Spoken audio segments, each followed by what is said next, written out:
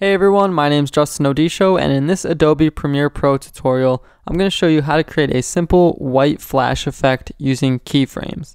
So I have a clip on the timeline here, and let's just say for emphasis, I wanted to create a white flash as soon as the book page flips open.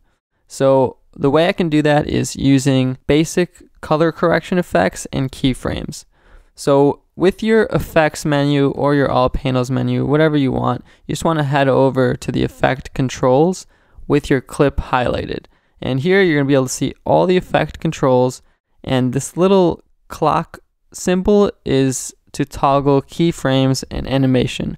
So we want to create an animation of brightness. So to do that, what I like to do is just head over to effects, and that should open up all the effects panel, and under Lumetri color you should see the basic correction tab along with a few others, and you can create the white flash just using a basic exposure adjustment. So first off, let's use the arrow keys on our keyboard to move the timeline right to where we want the effect to happen. So right here the book flips open, that's when I want a white flash to pop up.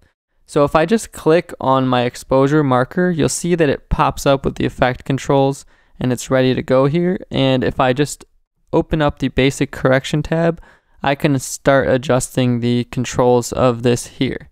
Now what you want to do is click the clock symbol to toggle animation. I guess it's a stopwatch. And you'll see your first keyframe pop up on your little timeline in this window.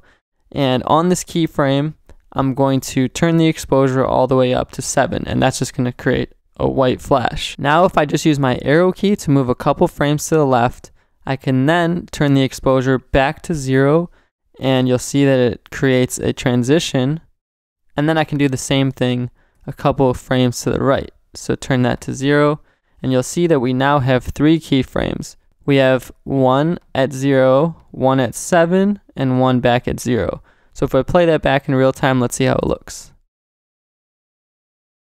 So you can spread them out to do different type of fades and different type of flashes, but that's essentially how to create a white flash using exposure effect and keyframes, and you can use this same method to create any type of effect, flash, or transition. So hopefully this tutorial taught you guys a little bit about using keyframes in Premiere and what you can do with them. If you did enjoy this tutorial, definitely hit the like button below and subscribe to my channel to stay tuned for future tutorials, and check out some more Premiere tutorials on the Adobe Premiere playlist on my channel. Thank you guys so much for watching, and I'll see you next time.